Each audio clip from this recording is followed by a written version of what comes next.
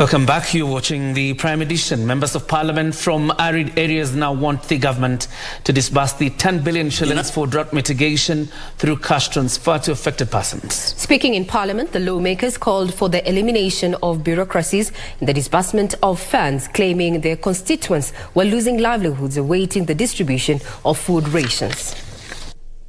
The National Assembly has allocated 6 billion shillings in the supplementary budget for drought mitigation in a bid to save lives in arid and semi-arid areas.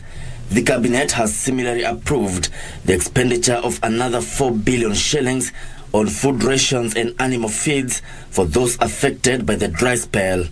These efforts have been complemented by USAID, which has committed 16 billion shillings to drought and famine mitigation. Honorable Speaker.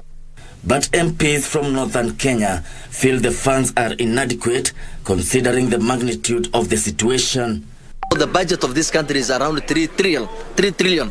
If you release 4 billion for people dying, 15 counties, that is not enough. We know the crisis that we are in as a government, but I will say it is not enough, and the government knows it is not enough. But I want to tell you that 4 billion, at least if it is distributed equally, it will help the situation as it is. The lawmakers called for elimination of bottlenecks in the disbursement of the funds. Remember the 2 billion which was used last year, I think 2 years ago? It never reached anybody. So, I don't know why this money is being lost.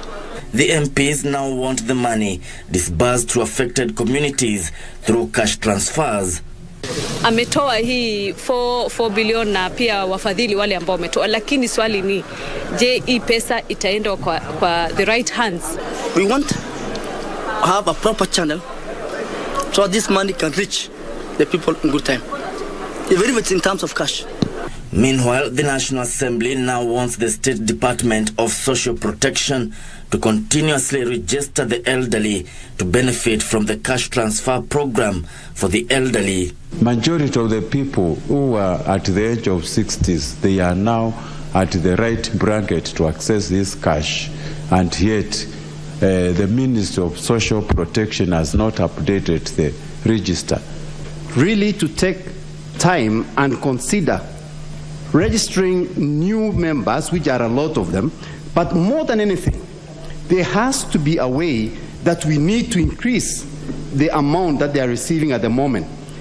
Supporting a motion by Kilome MP Thaddeus Nzabia, the MPs lamented the last registration of elderly persons was done in 2016, thereby denying persons who have since attained the age of 65 years. Ishuke Washira, Prime Edition.